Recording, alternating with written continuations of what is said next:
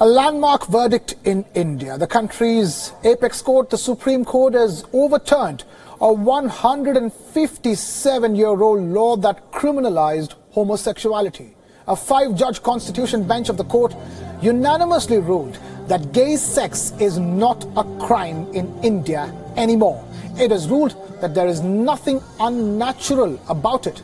The court upheld the freedom of choice for the LGBTI community, saying that their rights are equal to those of others.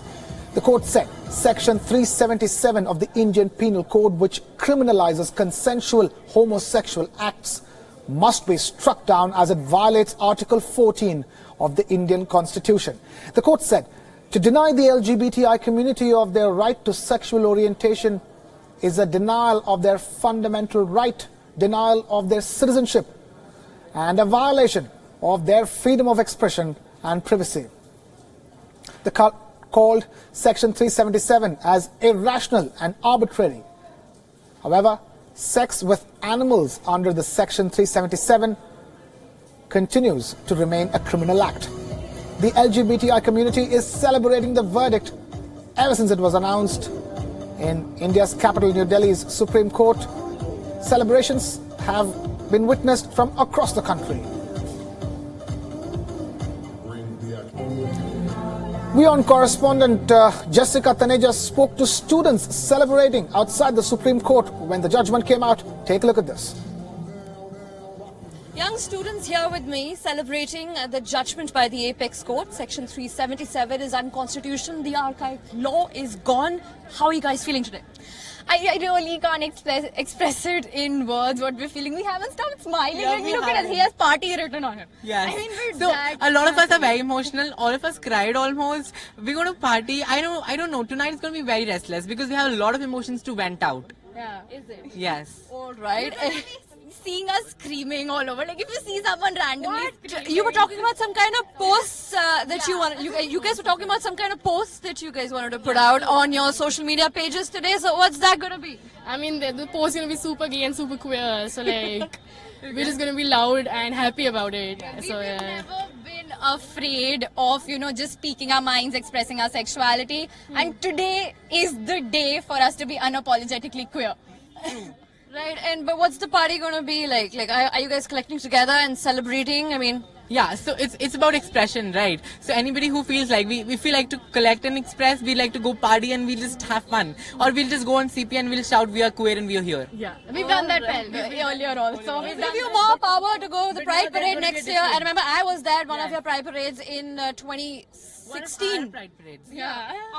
Yes, our Pride parade. Okay, our. Yes. Right, that's what I said. Our Yes. Pride Parade. So so earlier if we do this, the police could just bully us. Anybody could just bully us. Now nobody can. Excuse me. Yeah. Right. So, you guys are partying late, and am I invited to that party? Yeah. Am I invited to that party? Surely. We are the most inclusive people on earth. Right. The most inclusive people on earth, and fun talking to you guys, and congratulations for the big victory today. Section 377 is unconstitutional, and in the Supreme Court today, there's nothing but celebrations all around. This is Jessica Taneja, British journalist Joy for WION in New Delhi. So why is this ruling such a big deal for India? These are the facts. The ban on homosexuality in India lasted for 157 years, and the journey to change the archaic colonial era law has been a challenging one. The law criminalized quote-unquote carnal intercourse against the order of nature, which means in effect it punished gay sex when large parts of the world are championing the essential human rights of the LGBTQI communities to exercise their free choice. And with this new verdict, consensual sexual relations between same-sex adults is now decriminalized. This change in the law will now give the LGBTQI community the right to live happy, equal lives without discrimination or hate.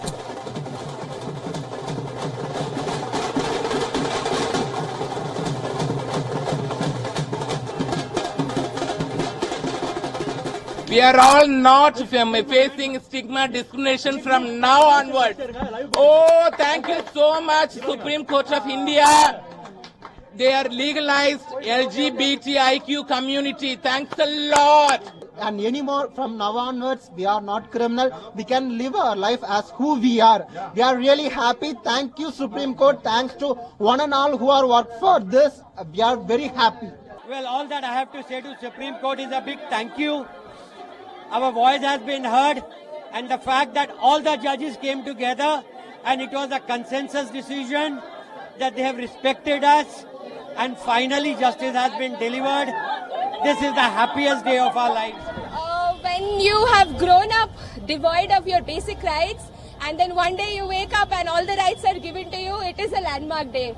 Definitely, yes. What needs to be there? The opinion of getting freedom. I mean, it's amazing. Finally, the LGBTQ community, all of us can come out and say that, whatever we are, we can recognize from our identity, we can say that we are queer. It's all there, and I don't think there is a bigger celebration, there is a bigger moment for us than this. Right As now. a petitioner, challenging on the grounds of human rights violation, discrimination, very much satisfied. Thank the Supreme Court of India. Talking about the constitution morality, for decades and decades we are facing so much of harassment, violence, lots of fabricated cases against us, false cases against us. I think this has been brought before the constitution bench, and the bench has really opened its real eyes and said they are no more criminals and it is being decriminalized. Consensual sex, what is the business of the state? I think in that way, I think the judgment is such a huge thing. I think we live in this emergency situation, shrinking all the space of democratic situations. I think in the meanwhile, this judgment has given us such a boost to speak for what we stand for, and our agenda was two things. No discrimination based on gender and sexuality, and that has been upheld by the Supreme Court Constitution Bench. Introduce my husband, by the way, Cyril, to everyone. I'm sure everyone's heard or seen, but Cyril's French. We got married in France, and today I'm so proud to say that I'm an Indian, and tomorrow I'm hoping to say that our marriage should be legalized here. And honestly, this is something that I want the media to also hear, that Section 377 did not stop the corporate world to run inclusive and have non-discriminatory practices. The corporate world could have done it, and I'm sure now are going to do it even more proudly and openly. I'm super elated. I'm really happy to hear this judgment, and because it's been a legal battle which has been going on for close to 3 decades, and I'm finally glad that I can say that I'm not a criminal in this country anymore. People face blackmailing, extortion. There are a lot of harassment cases that people have faced because of this law, and I think that is not going to happen anymore. And while I'm super happy for this judgment, but I know there's going to be a lot of work that's going to be needed to change sort of the society's mindset. As of now, I'm really happy, and I'm glad this has happened, and I'm just trying to sink this whole feeling in. This is going to be a long battle, and we'll fight those, but for now it's time for celebration.